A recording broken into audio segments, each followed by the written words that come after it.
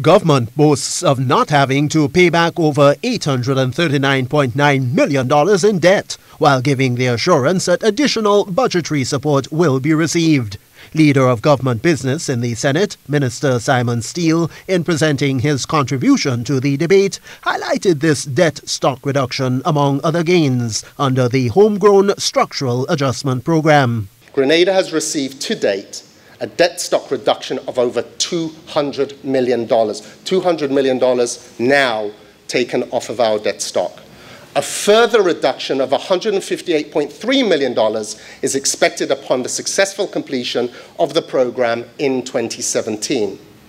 The resulting cost savings in terms of debt service payments is calculated at $481.3 million. Mr. President, what this all means is that Grenada will not have to pay back over $839.9 million of its commercial debt. Minister Steill also reiterated that $60 million in additional support is expected before the end of the year. This is in addition to the $193 million of direct financial support already received since the start of this program in 2014. The sixth and final review of the homegrown program will be completed around June of 2017, at which point Grenada is scheduled to receive further payments of $28 million from the IMF and the European Union.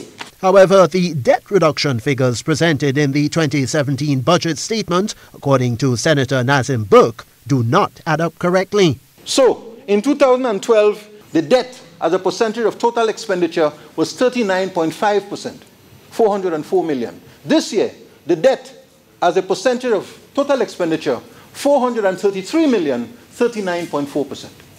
After you say you save, you got a 50% haircut, and you save $839 million. In other words, the debt that we're paying, both in terms of numbers and in terms of percentage, the debt that we are paying now in 2017 as it was in 2012. Burke also challenged government's claim of receiving grant financing. Right, they're boasting about grants and how they approve the approval of the IMF and the World Bank and this and this and this and this and this, and every year the numbers they're giving us for grants is a big joke. Mr. President, this year the government projected that they would receive $201.6 million in grants. In fact, they collected $94.8 million. Senator Burke remained adamant that the present administration should take responsibility for racking up a substantial amount of the nation's debt over the years. In turn, Senator Steill reminded the former administration of its mismanagement of the country's assets during their time in office. Tony Julian for GBN News.